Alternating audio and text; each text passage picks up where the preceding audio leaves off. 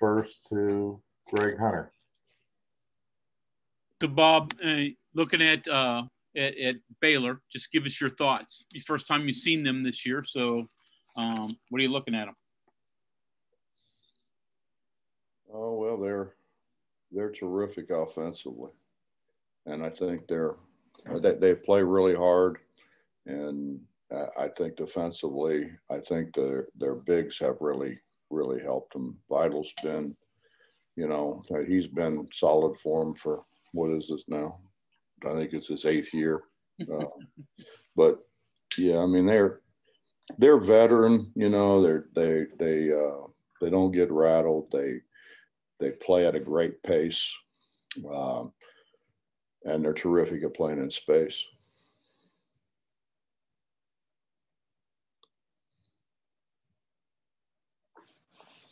Charles Montgomery.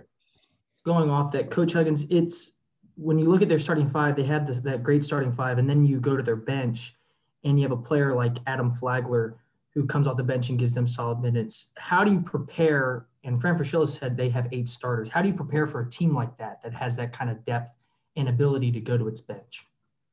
Well, they're going to play against one. We've got at least 8 too. So, when you bring a Taz Sherman off the bench, when you bring Gabe off the bench, I mean, we bring Jordan off the bench or Deuce, whichever. I mean, they got the same problem we got. Justin Jackson.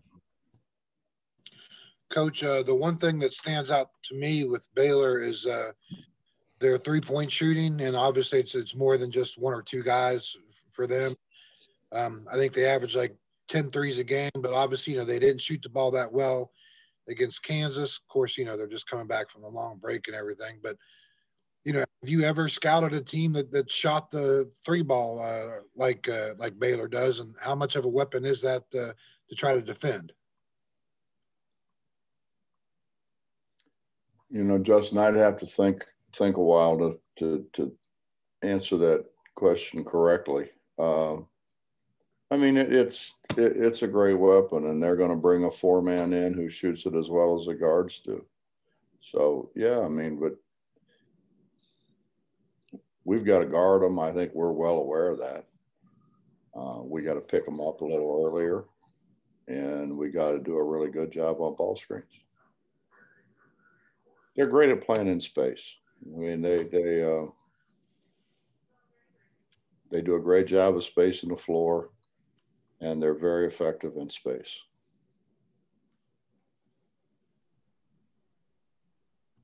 John Antoniuk. You went through this in January, what they're going through now, coming off of a long break with COVID. And I heard somewhere, he said it takes about 3 games to really get back to where you were. Is that, you buy that? And what are some of the things that concern you when you come off COVID? What does that mean, that you don't play as well for 3 games and in the 4th game you play really well? No, actually they say you hit your stride about the 3rd game, which would be their 3rd game, this one. I should have known it'd work out that way for us. No, John, our situation totally different than theirs. They were what, 20 days or something like that, close to 20 days. We were 7 or 8, somewhere in there. I think it was 7 or 8. And really the biggest thing that happened to us was we had a guy who had lost about 20 pounds, and he wasn't the same. Hey, now he's gained that back now, and he's playing really well again now. But I mean, I think that's the biggest thing that hit us. I can't imagine what they went through with 20 days. I know our guys that went absolutely crazy. They'd have went absolutely nuts. They'd been trying to sneak in a practice facility, or they'd go out on a playground and shoot. It would drive them insane to 20 days and not touch the ball. You've talked a lot about game conditioning, and there is a big component to that, isn't there? Being in game shape, having your game legs getting that back, keeping that? Well, you can't go out and run on a track and get ready for a season. I mean, that we used to do that back in the old days, and I didn't like it much then. Like it worse now, but no, there's so much stopping and starting and running and sliding, and it's different muscles. You use daggone near all your muscles. So yeah, I mean, you can run on a treadmill all you want to run on a treadmill. Now, cardiovascular wise, does it help you? Sure, but it doesn't in any way mirror what happens running up and down the floor. You didn't like all that Marine training Jody did with you guys? No, I mean, the only reason I liked it was because those other guys hated it so much, and I was hoping I'd get an advantage, But I mean, those other guys hated. Could you see Bake out there running on the track? Nah. Maurice, nah. No. Mo could run though. Mo could run. Kevin Kinder. Coach, going back to the matchups and up and down the lineup a little bit, when you're substituting, how much of it is trying to match what they do for defensive purposes or to take advantage of something, that you think you can offensively versus, concentrating more on your combinations and what's worked best for you? Our substitutions really are more to get fresh legs in the game, more than anything else. I mean, there are times I think when somebody will change lineups and we think we have a better matchup if we put, whomever so-and-so in. But the majority of substitutions for us is to keep fresh legs on the floor.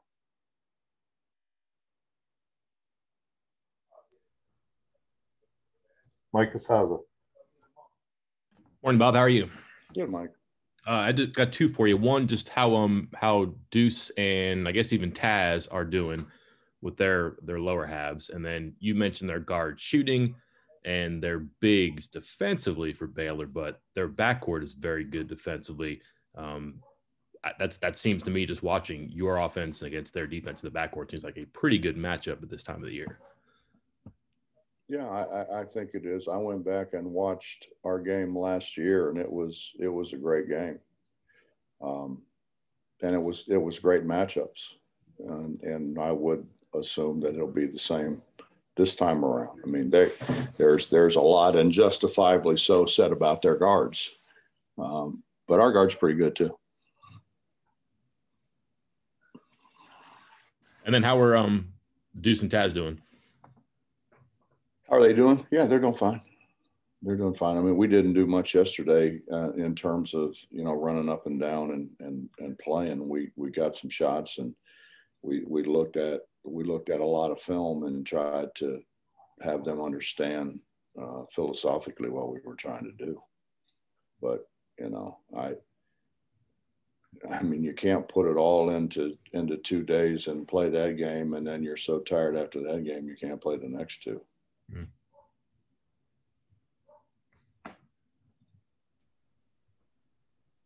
Back to John.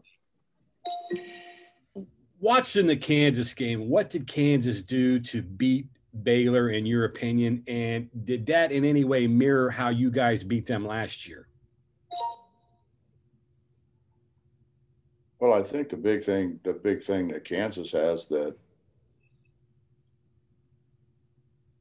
most people don't have. I think there's a few other guys in our league, but McCormick is really good, and McCormick kind of takes away any drive to the basket. So if you want to put pressure on the rim and kind of draw help and get people open that way, it's tough with him because they just kind of, you can leave him on an island and he's fine.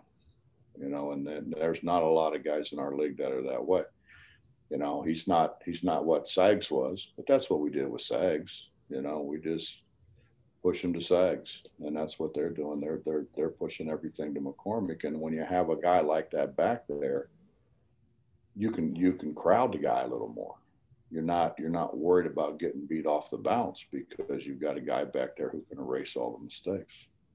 Derek's not quite like that. Derek couldn't jump over the target. One other thing here with Vital, you know, he's such a unique and different type of player. He's almost like a defensive end or a linebacker who can handle. He's so big and so thick. What makes him so difficult? Well, I think he's got a great understanding how to play. I think too he's a very good passer. He's a very, very good passer. He keeps balls alive. He's not selfish. You know, he'll keep balls alive, get it back to the guys who can make shots. He's a lot like the guy we got, really. Yeah. You like those guys. I mean, from your days going all the way back, you like to have guys like that on your team, don't you? I know you talked about when you got started at Akron, you wanted football players, that kind of thing, or at least worked out that way that you had them. I want to get guys that like to win, and I think that's what Vital is. He wants to win. I mean, I heard the story. I don't know. I heard it just like everybody else did from TV that his high school coach called Scott and told Scott, "Hey, I got this guy that now he's not going to score for you, you know, but he's going to do everything else." And Scott took him, and it was a great take on Scott's part. Back to Greg. Bob, you've talked about this in past years, but when you get to this point in the season, how much do you tell kids about where they are in terms of conference, you know, standings, NCAA seedings? You know, how open are you with them about that?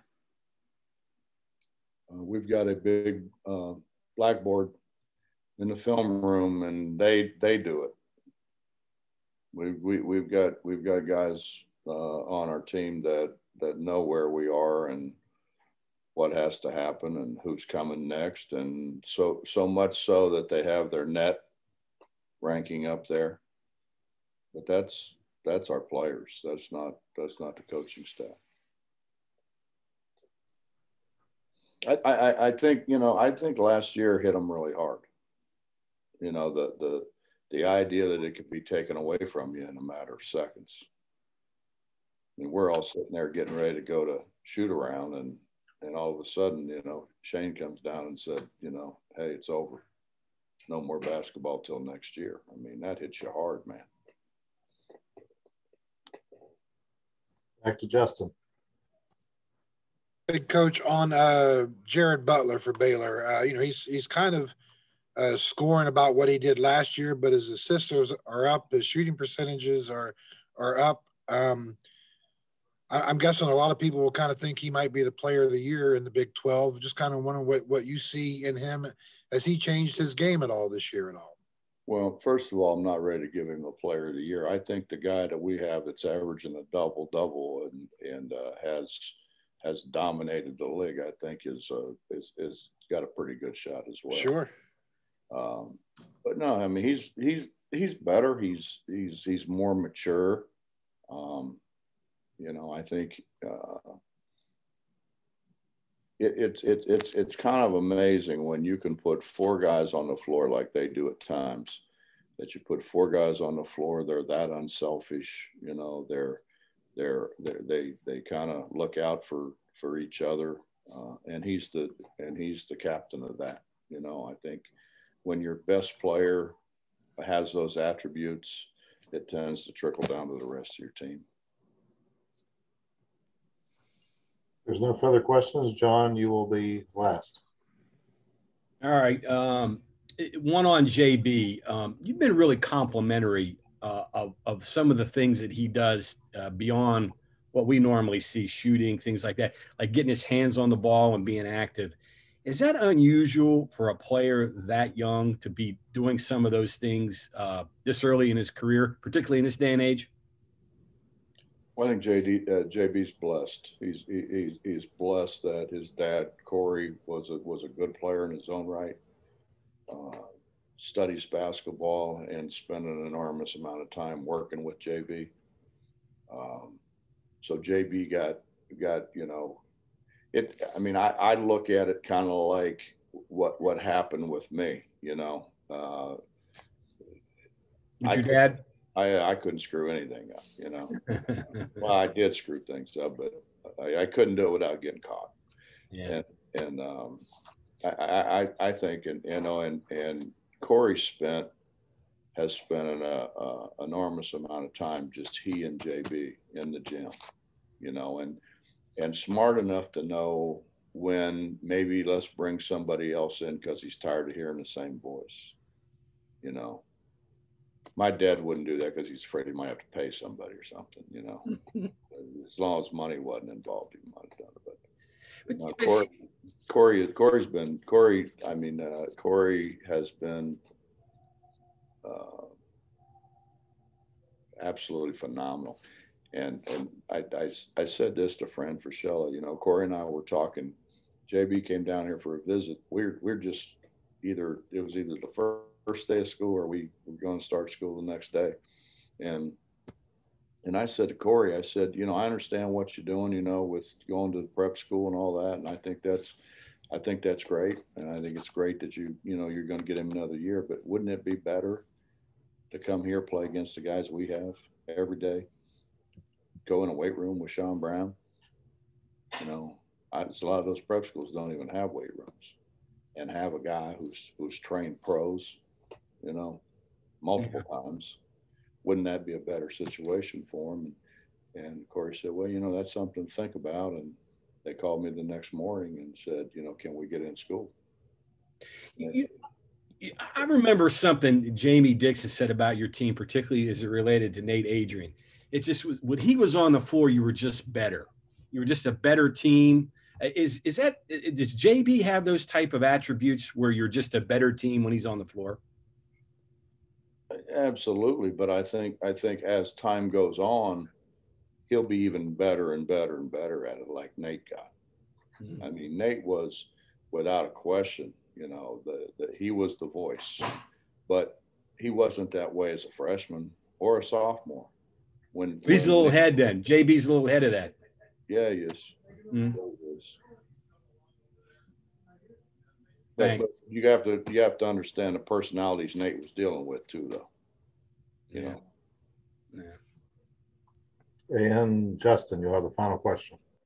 Coach, I was going to kind of try to hold off on this, but obviously you're closing in on 900 wins. Roy got his the other day, and more than 900. Two more after that, you'd be up there with Bob Knight, and obviously, I know that's probably a guy you respect very well, and have coached against him, I think 3 times. I think. Just kind of wondering, you know, I know the win totals. You try not to pay attention and that kind of stuff, but I mean, these are numbers that, you know, many great coaches, you know, haven't gotten this far. Just kind of wondering what your thoughts are here. Honestly, Justin, I don't think about it. I don't really pay any attention. I mean, it's hard. You turn on TV and, you know, Roy's going for his 900th. Well, Roy and I are friends. I'm happy for Roy. I have the utmost respect for Coach Knight. And when we coached against each other more than 3 times. But is it more than 3? Okay. Yeah. But,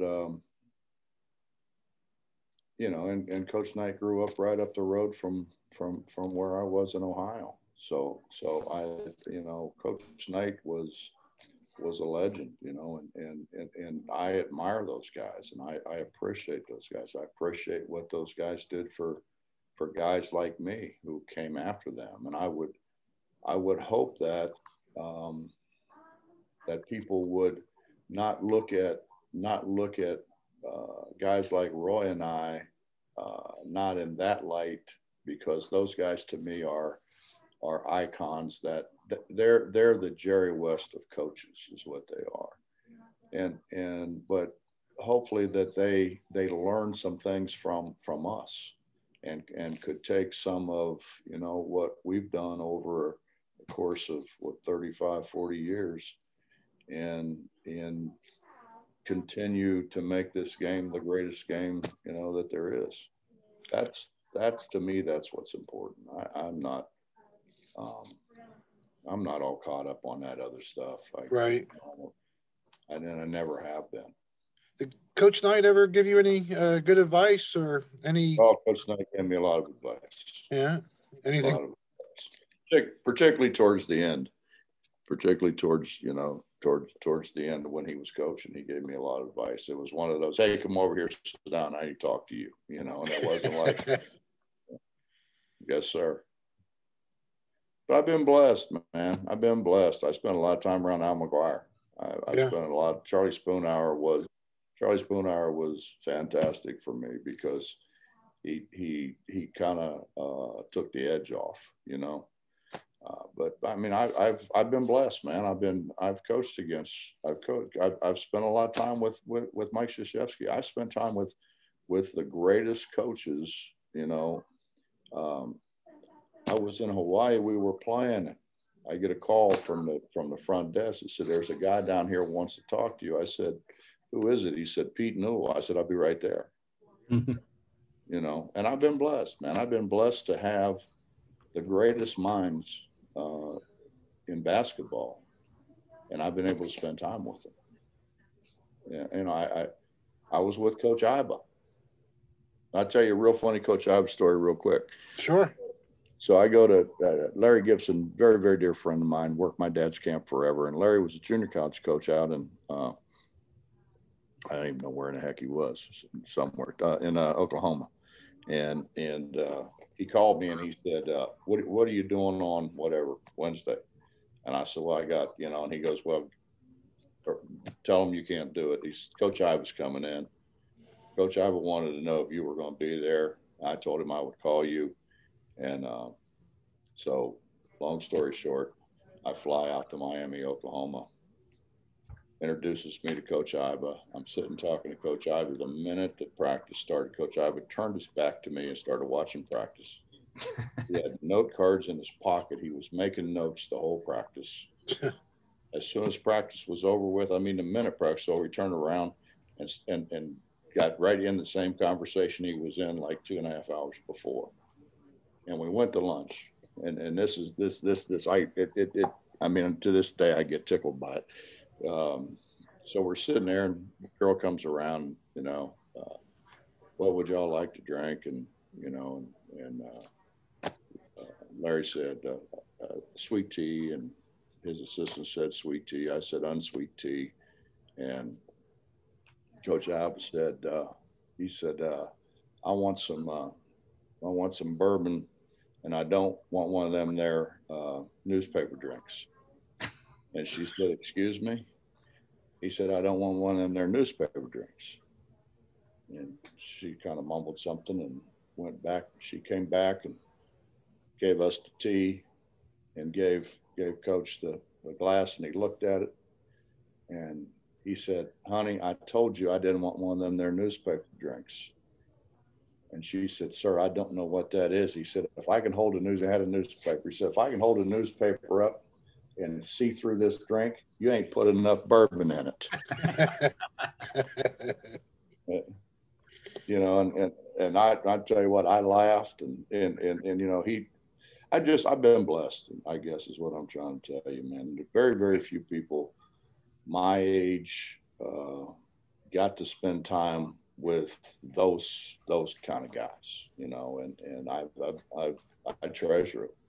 If I could ask you one, I'm sorry. If I could ask you one more with Coach Knight, obviously, I mean, you guys, philosophies, especially defensively, are pretty similar. You know, both of you guys were fired up guys on the sidelines, you know, that kind of thing. Were you ever worried about, you know, comparisons to Coach Knight, or, you know, anything like that at all? Or how could anybody be compared to Coach Knight?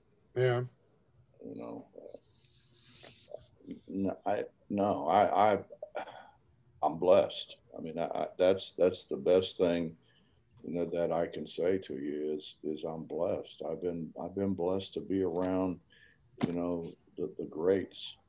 I was when we were the pandemic thing, and I went to my cabin, and I got Al McGuire's book and started reading Al McGuire's book because I couldn't sleep. And I'm reading Al's book, and I'm sitting there like chuckling to myself, you know, 2:30 in the morning about something that he had in a book that he said to me. Mm. And what a, you know, I can't. I mean, I've been around the best coaches in the history of Ohio. I've been around the great coaches in the history of basketball. So, Hey, Hugs, I can't believe you didn't mention Tark and dividing up the pie. I spent a lot of time with Tark. I spent a ton of time with Tark. You know, the greatest thing that happened to me, guys, was getting the Nike deal and getting on the circuit where we did the clinics. And you know, I'd be the first one there, man. I was like the dog sitting at the front row, sitting at the door wanting to get in. And I'd go in there and I didn't say anything. I just sit there, and I'm there with Louis Carnesecca, Lute Olson, Tark. I mean, you name it. They're everybody that you could think of. They're there, and sit there and listen to them talk and tell stories. And I mean, what a great deal. And I'm blessed. I mean, I was in my 20s. You know, how many guys my age are able to walk into a room like that with those kind of legends in there? And I just go sit in the corner and mind my own business. But I could tell you stories, some of the stuff that, you know, the stories that those guys told that were funnier, and I'll get out. I mean, Valvano, you know, I spent a lot of time with Jimmy V.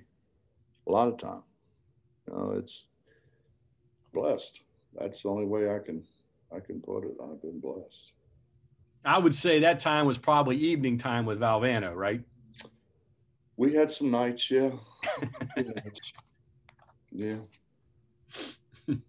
Justin.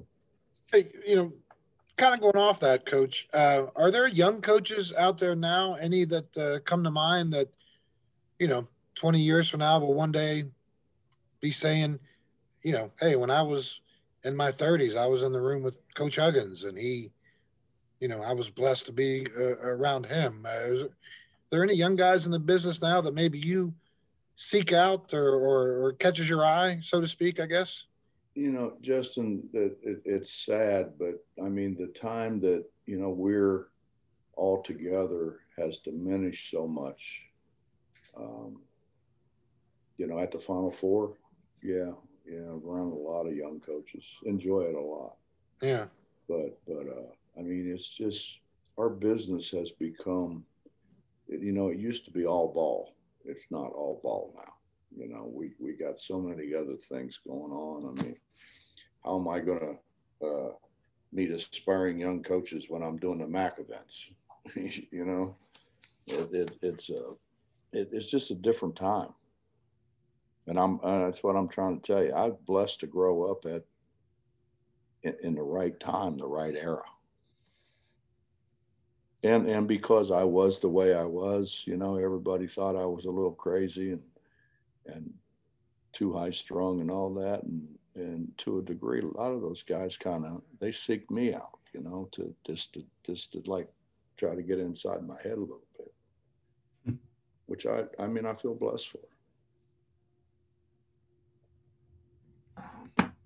Anything else for Coach? Coach, appreciate your time. Thanks everyone for calling in. All right, guys.